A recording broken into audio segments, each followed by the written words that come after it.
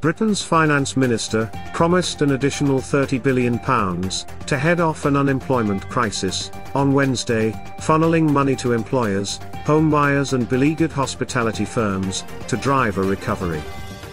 A Monaco court on Wednesday upheld an earlier ruling, dismissing a case against a prominent art dealer, accused by a Russian oligarch of fraud and money laundering, lawyers for the art dealer said.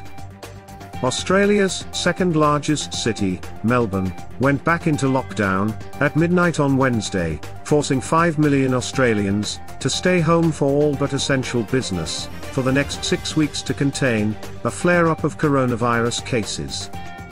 Serbian President Aleksandar Vučić called on protesters on Wednesday to stop attending anti-government rallies to avoid further spread of the coronavirus, warning there were no beds left in hospitals after dozens of demonstrators and police were hurt in overnight clashes.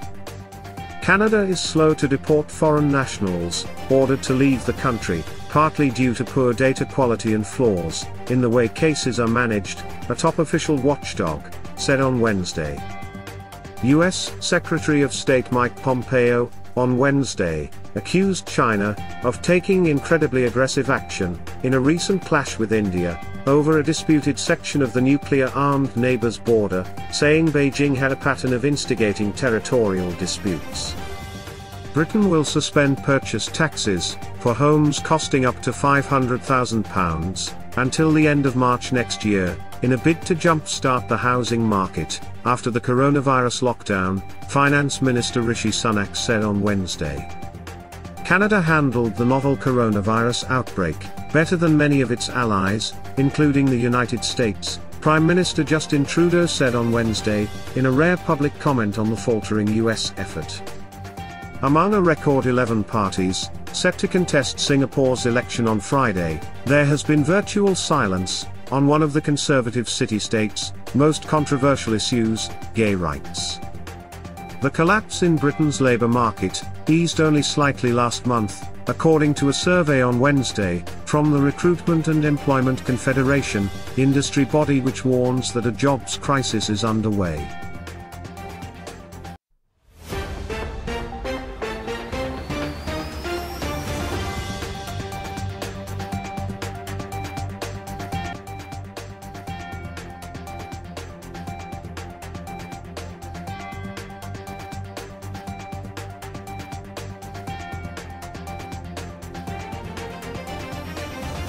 Subscribe to LN Network for daily top 10 news headlines.